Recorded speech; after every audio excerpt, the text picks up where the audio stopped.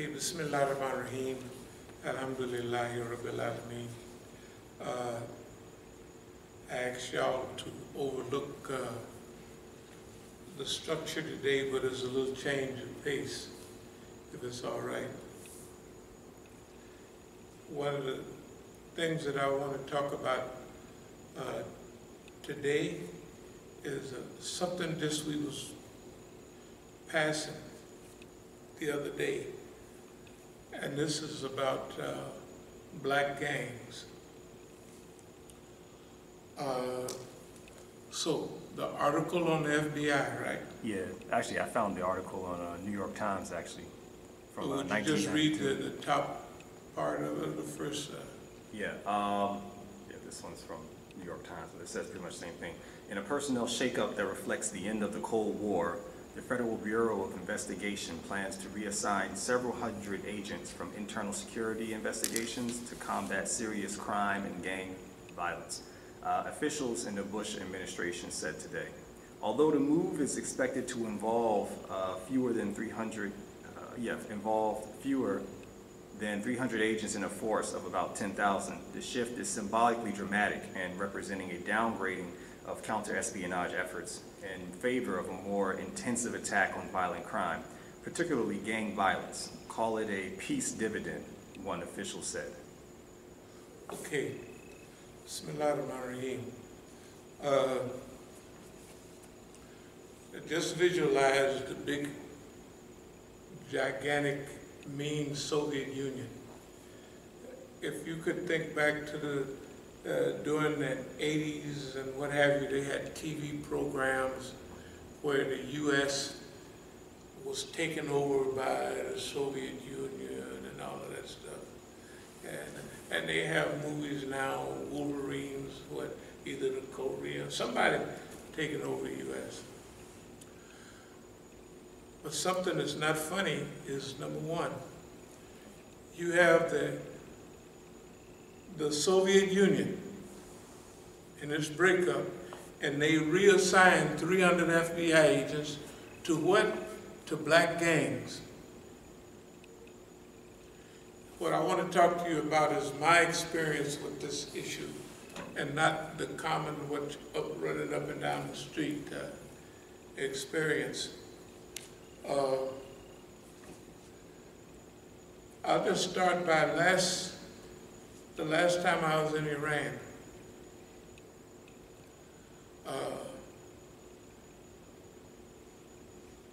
They was pressing me about black gangs, and I know where it's coming from. It's coming from Mujahid Abdul Karim, the Shia Imam at Masjid in LA.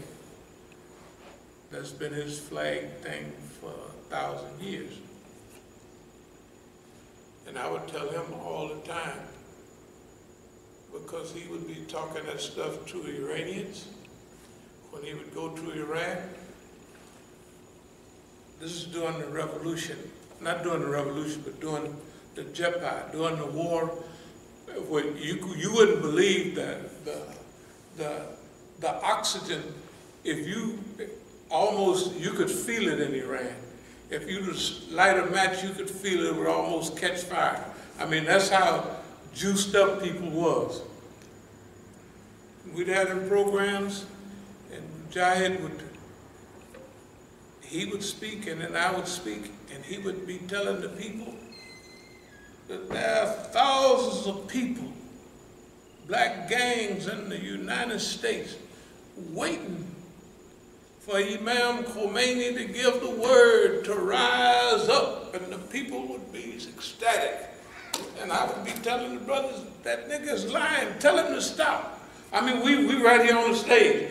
And I would be looking at him, I'd say, tell him, I would be like, Mujahid, shut up, you're lying, it's a damn lie. It ain't two niggas in America waiting on no message from Imam Khomeini.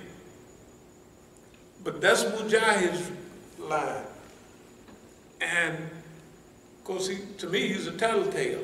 He's always been from Jump Street. I'm not going to go off on it, but since they sent Shia snitches to Oakland and Berkeley right away in the early part of in 82 and 83, right away. They came from Beitul Din. I don't know if you ever heard of Beitul Din. Beitul Din was in Blanco, Texas. Blanco, Texas, they had a sheikh down there called Fadlullah Haini. He had a big compound, and he taught Islam, and he was technically from Iraq. And technically he was a Shia, but I asked a Negro, a whole group of Negroes transferred to Oakland. And they was always ready, a group. Against us, when somebody came, they was a group. They didn't send no one or two every now and then. They had wonderful children that could recite Quran and everything in those days. That's a big deal, 82, 83 and all that. Oh, they could. And so their goal was to divide up, to pull us away from the Shias. That we were going around talking at all the places now, by then. They did it in Denver. You know, they tried to, I was walking down the street in the morning in Denver, not walking down the street, I was doing my regular run. And then the guy had been in the penitentiary with 1 year before. I meet him, yeah, he used to come to all the Muslim meetings, yeah, I'll get back to the story in a minute, but anyway, yeah, what you doing with it? I said, no, man, we got a joint over here, come on by. That Negro came by and joined in with the group of wonderful Sufis, Sunnis, Shias, Arabs, everybody. And then, when I would go back to Oakland, there's a crew there that would try to destroy what we did then. And so, I don't know if you heard of Sheikh Jelani and them. Sheikh Jelani and them had a crew up in Denver, like they had some going down to LA too. The crew in Denver, you might have read, around Denver, Colorado, just think Colorado, you would read about them in the newspapers every now and then. The brother that was really pushing unity between Negroes and Iranians, he's got his name on a big building now in Iran, right now. That's how important he was important then. He's the same brother that had a little contract, you know, since he was a hustler, he had a little contract with Radio Shack. He would get stuff, you know what I mean, and let brothers go to the flea market. If that's a flea market, yeah, whatever those markets are. When I left, they tried to undermine what we was doing. And one of the brothers told me, yeah, and Najib, when I went to his house, I saw these blonde hairs all on this white girl. This is a nigga black as I am, with the blonde hairs on him, you know. And then they was just filling me in on stuff. And a group of brothers from Carolina came to Denver when I was back in California, and they was working with Ali Kolgi, and he gave them $8,000 worth of material, and they run off with it, so that no Iranians would trust blacks anymore. You see what I mean? The other thing they tried to do was try to cause disunity between us and Iranians. The lucky thing was that the Berkeley crew had the sharpest, one of the sharpest brothers. He was my best friend. He still is today, right? And they made sure that there was no division. On May 30th, 1982, I gave a lecture in LA. We don't want Iranianism. We don't want Pakistaniism. We don't want Arabism. All we want is Islam. Mujahid and his Iranian friend, Ahmed, down there, told me this is what government agents say. We don't want Iranianism and all of that. What I was telling them was, you guys got a good thing, your culture. All we want in America is Islam. This is the time when we're establishing our identity. We don't want, because the people give you Pakistani culture wrapped in Islam. And for them, it's all Islam. And they have a right to do that because they don't know the difference. They just, that's the way they got Islam, wrapped in a Pakistani package. Iranians got the same thing. They got, this is Islam. It's wrapped in an Iranian package.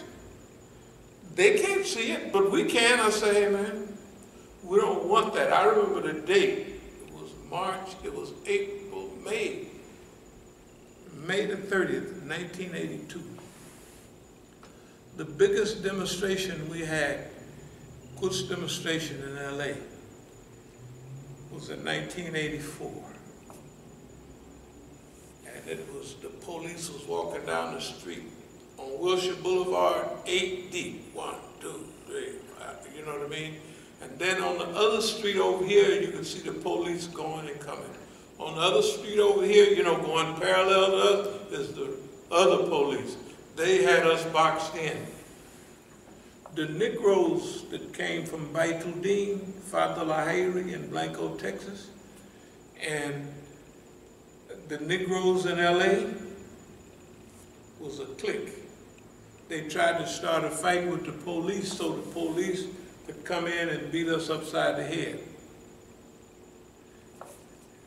So we all sat down, which was perfect. And they out of pocket. They up there trying to kick at the police and everything. In other words,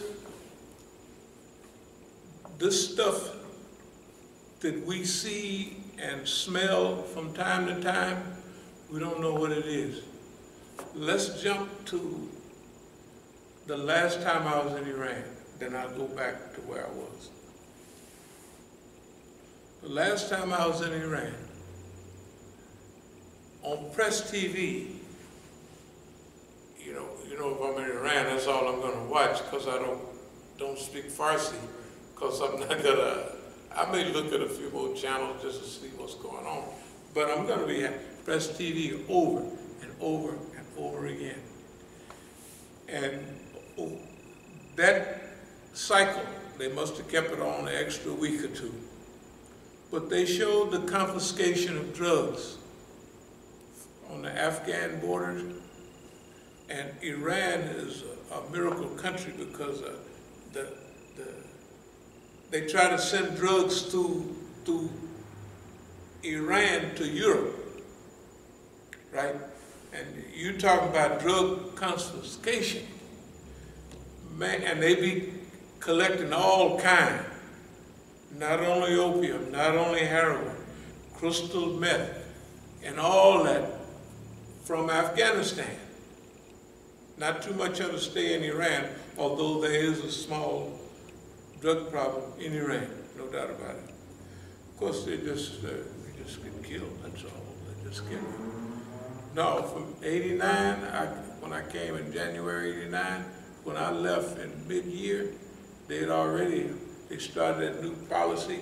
Anything over an ounce of drugs, you're gonna get hung. They had hung 500 people by the time I left.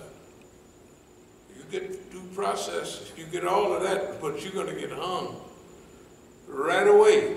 And so that's the law. The death penalty is all throughout that part of the world. In Indonesia, you get caught. You remember white folks get caught during the Reagan administration with Haran. Please don't kill them. And they said, well, you want to kill all the niggas? And in California, why you don't want us to lynch these crackers over here? You know. But anyway, so there's a line that's going.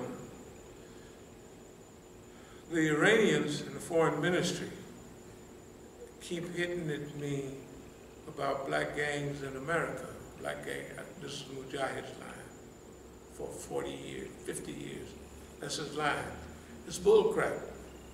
It's bull crap. It ain't gonna work. Although people that watch movies like,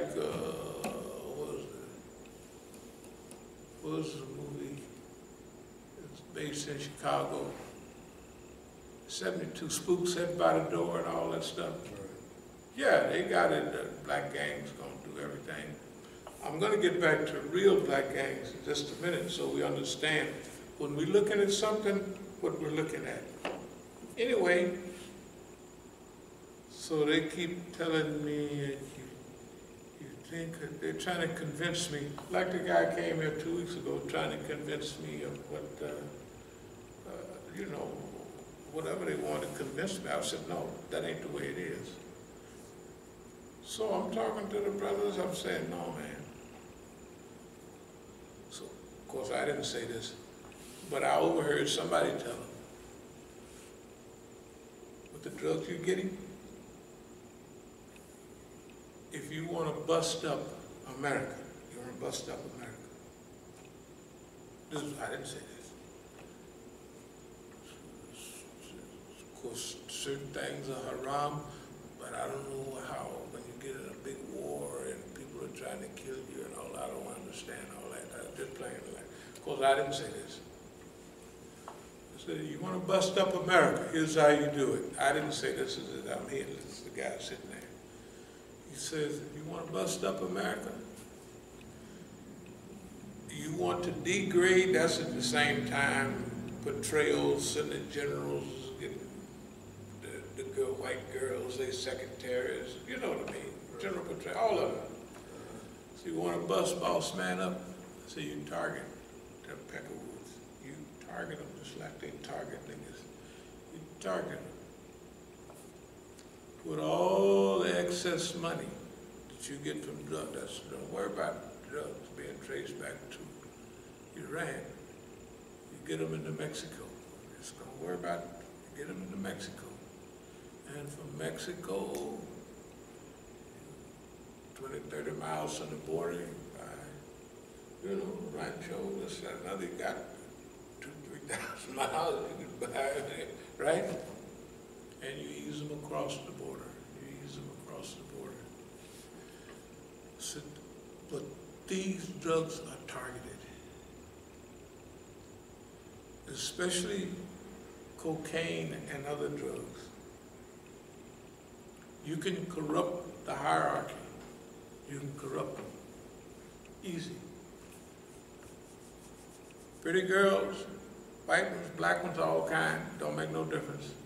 And cocaine, it's a deadly mix. It's a deadly mix. And if you got enough money, you can get enough girls on your team.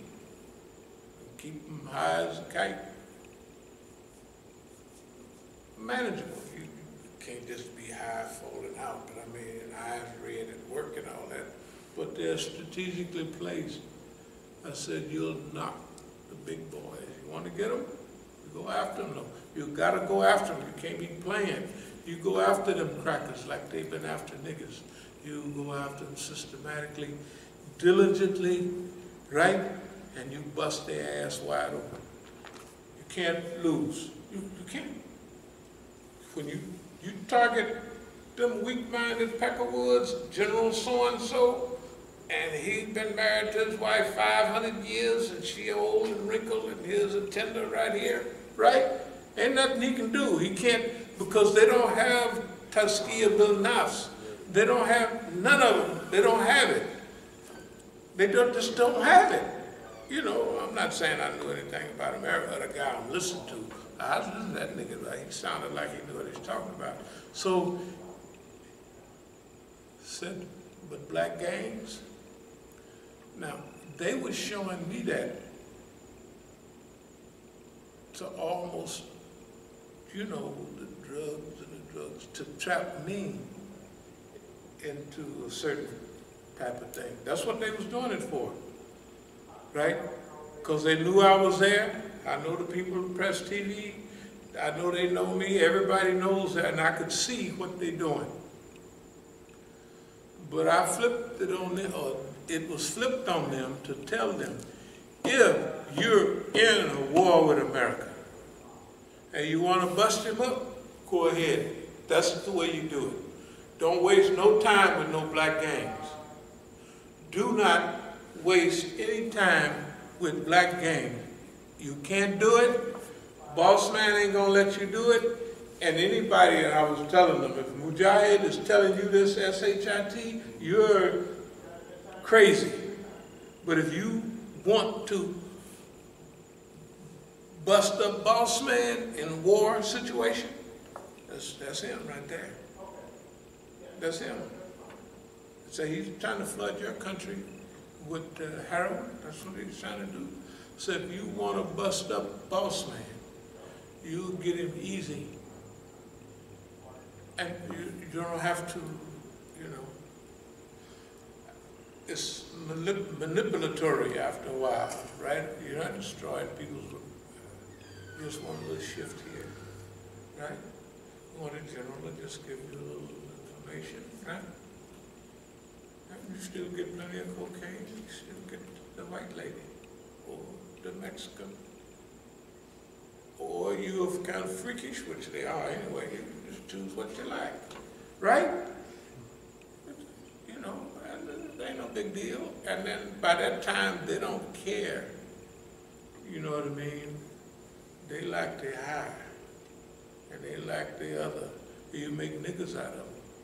Yes, you just make niggas out of them. They make niggas out of us, right? So on. We know how, they know how to make niggas, we do too. So you just ride them boys, and you just stay on them, take your time, no hurry. Pretty soon, you got them all the way up to the White House. You don't have to worry, you just take your time. They all do it, it ain't no problem, right? No, and that's what somebody was telling them. You want to, because they're showing the amount of drugs that Iran confiscated every day, and they, a big truckload, and they prevent them from going into Europe, and they don't even give Iran no money for it, right? They're preventing, I mean, without Iran, Europe would be the dope capital. Well, it's kind of headed that way anyway. But it would be really, I mean, Afghan heroin is so pure, it's just Afghan black tar.